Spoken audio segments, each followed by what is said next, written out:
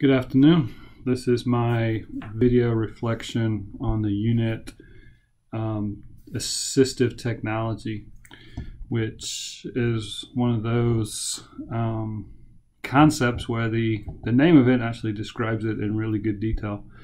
So basically it's technology that assists a child with a disability, whether it be cognitive or physical, be successful in a classroom.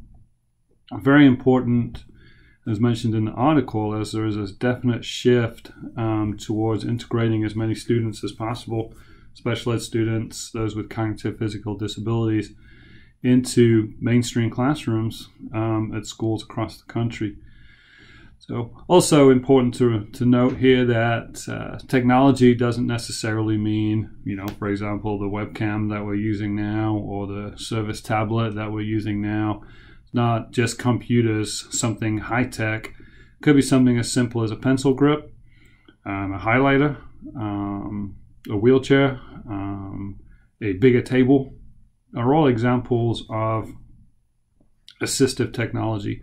Subtitles on a video is assisted technology, whether it be for a student who is deaf or a student who struggles with English. The video really does a great job, I think, of describing why some students or some children just can't learn without it. Those who are deaf or those who are blind, if they need the wheelchair to get to the classroom, that is assistive technology. For others, it can enhance performance, remove stress, create independence, which I feel is probably one of the most important things. Allows these students to feel accepted, for want of a better word, to be normal. I apologize if that's the incorrect terminology to use, but I hope you understand the point. Helps with self-esteem and generally just helps them become adults, which is one of the goals of school, I believe. And then also don't forget with IDEA, or Individuals with Disability Education Act, it's also federal law to provide assistive technology. I've had several examples when I was teaching. Had a student who was legally blind. So before we had the one-on-one technology with the Chromebooks that I've talked about quite a lot, I had to create handouts with a large font. Basically, it was taking our regular copy machine and creating copies just for this particular student. That is an example of assistive technology. The copy machine was able to produce handouts. This was before the age of computers and such like, of a larger font. Had a child who was legally deaf, had a hearing aid, so she was placed in front of the class. And then once the Chromebooks came around, we used some technology that added audio to the lectures. So that was actually pretty cool. So I was able to talk and she had the headphones, and she was able to listen that way. Then I also had a child with severe multiple sclerosis in a wheelchair. Excellent example of integrating children with severe disabilities into the mainstream classroom. This particular student had a wheelchair.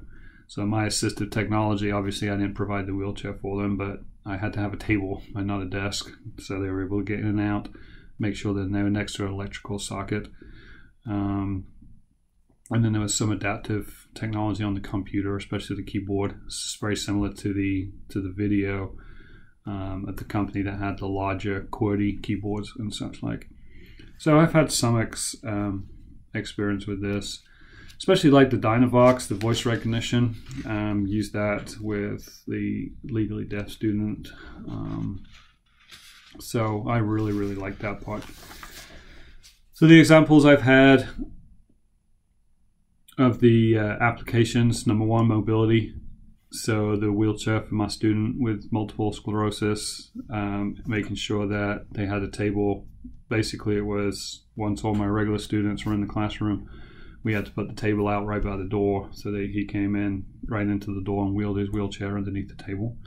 Communication, so I had the audio for my legally deaf student. And then existence, so large copies for my student who was actually legally blind. The one thing I did some looking around, and something very simple, which I'm using as my example of assistive technology, talking calculators. I looked at Assistive Tech, which is a division of MaxiAid. Simple yet effective. Calculators where when you punch in the whatever function you're doing, reads it out loud to you.